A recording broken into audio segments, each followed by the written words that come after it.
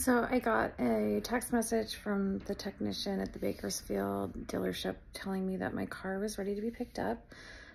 He told me that they had replaced some three-way valves and that my air conditioning and my heater are now working perfectly, which, I mean, that's great, but the problem that broke me down wasn't the AC or the heater, so I'm hoping that they also fixed whatever caused my car to say it was having a cooling system problem and put me in a limp mode and leave me stranded for hours, 100 miles from home, 150 miles from home. The text came in while I was driving, so I couldn't really ask for more clarification on that, but I do have a lot of questions that I plan on asking tomorrow when I pick up my car. I'm gonna be honest, like, trying really hard. I just really want to be excited and just love my new car. And at the moment, I'm not really feeling excited or loving my new car. I'm actually scared to drive it. You know, I pick it up tomorrow in Bakersfield and I have to drive back to the coast, which is, you know, about 130 miles of, you know, mountains and pretty remote. And I'm just terrified of breaking down again. I'm just nervous.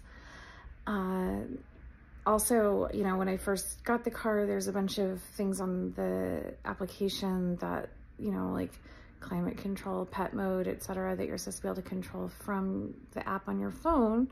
And none of those things work for me. And when I called customer service, it was like, she was like, okay, well, we'll open a ticket. And then 2 weeks later, they called me and they're like, oh yeah, those just aren't available. And it's like, well, why am I seeing it if I can't use it? And there's not really an answer to that, which is frustrating. So I know myself, I'm really tired. This was a really big event for us. It's like one of our biggest events that we do every year.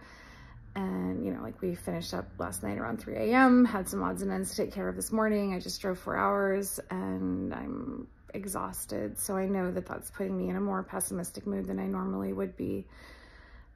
But I am having concerns about this car, and I am, like I said, I am nervous about driving it home tomorrow. Like, I do not want to get stranded again. Like, that really, like, my old car was pretty much the cheapest new car that you could buy 10 years ago, and it has never once stranded me in 10 years. And it was 1/3 the price of this one. So I don't know. I'm just trying really hard not to be in a bad mood about this car. But like I said, I definitely will have a lot of questions for the service tech tomorrow. Hoping to get some more information about the app too from them, maybe have them look at that for me.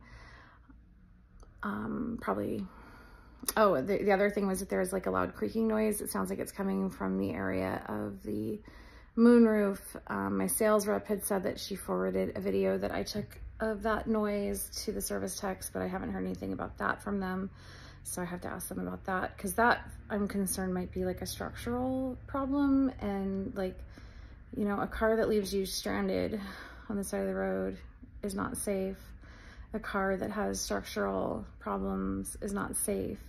Like, I can deal with, you know, quirky. I can deal with, you know, funny little error messages. I can deal with annoying. I can't deal with unsafe. Like, a car has to be safe. Otherwise, like, why the hell would you drive it? So again, trying not to be overly pessimistic about this, but I do have some concerns, and I'm hoping that I can get at least some of them addressed tomorrow. But anyways, that's all I have for right now. Just wanted to give a quick update, and once I have a chance to pick up my car tomorrow and talk to the techs and get more info, I will definitely update here.